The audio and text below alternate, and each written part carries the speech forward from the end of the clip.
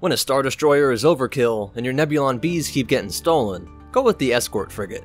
What's up, MetaNerdz? Today's video is all about the Imperial Escort Frigate, also known as the Escort Carrier. The Escort Carrier was used exclusively by a specialist branch of the Imperial Navy, known only to a few as the Imperial Storm Commandos. Whatever they are, they're launching ties.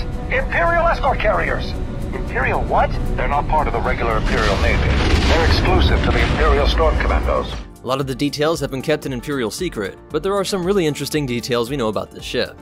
Based on its appearance compared to Rebel snub fighters, it looks to be about 150 meters or 492 feet long, about the same as a Rebel blockade runner. Its height is around 41 meters or 134 feet, making it about 1/12 the height of the Imperial Star Destroyer.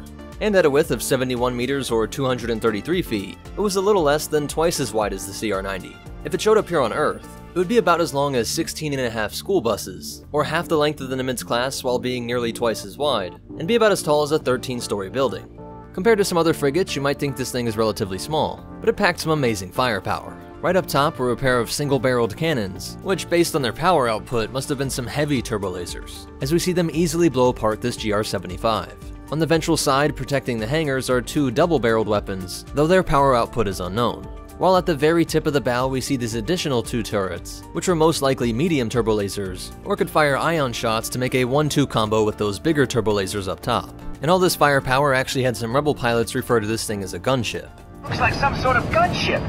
Rebel scum! All of these weapons made the Escort Carrier great for taking on smaller Rebel capital ships or escort vessels, like the CR-90 and Hammerhead Corvette. But its lack of point defense lasers left much to be desired when it came to fending off Rebel fighters. Again, because of the secretive nature of the Imperial Escort Carriers and the Storm Commandos that operated them, we don't know this ship's top speed in space or in atmosphere.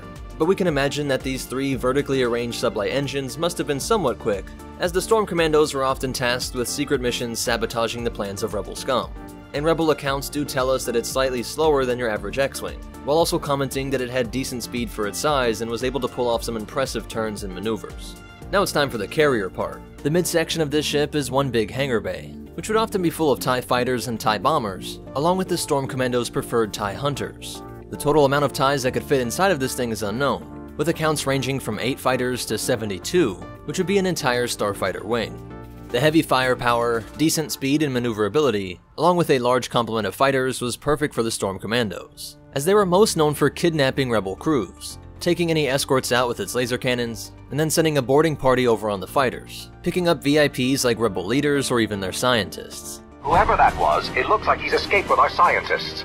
And when you wanted more stealth instead of just a smash-and-grab job, it took advantage of the fact that the TIE Hunters were one of the few TIE variants to come with a hyperdrive, and thus could follow the Escort Carrier into battle on its own, or use the carrier as a rendezvous point, traversing much of the distance in the carrier, and then making a short hyperspace jump to its final target. So that's it for its stats and breakdown, but you definitely want to hear these cool facts and behind-the-scenes stuff. The Imperial Escort Carrier was most prominently featured in the video game Star Wars Rogue Squadron 3: Rebel Strike. Rogue Squadron encounters the escort carriers on several locations, including the Rings of Geonosis, and at the Imperial shipyards at Fandor. Captain Sarkley, a Rebel pilot turned Imperial officer, commanded his own customized escort carrier, as he rounded up scientists from across the galaxy to work on Imperial projects. His escort carrier would be destroyed by Wedge Antilles over Geonosis, and this ship has been officially brought back into canon via the novel Tarkin, where an Imperial escort carrier is mentioned in the pursuit of the Grand Moff's very own personal Corvette, when Tarkin's Carrion Spike stealth ship was stolen by Rebels. So that's it for the Imperial Escort Carrier. If you want to connect with us on social media, find ways that you can help support this channel for free, or check out our Patreon and PayPal, be sure to check out the links in the description.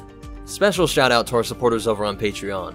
But most important of all, remember, you gotta watch out for asteroids when flying close to Geonosis, and the Force will be with you, always.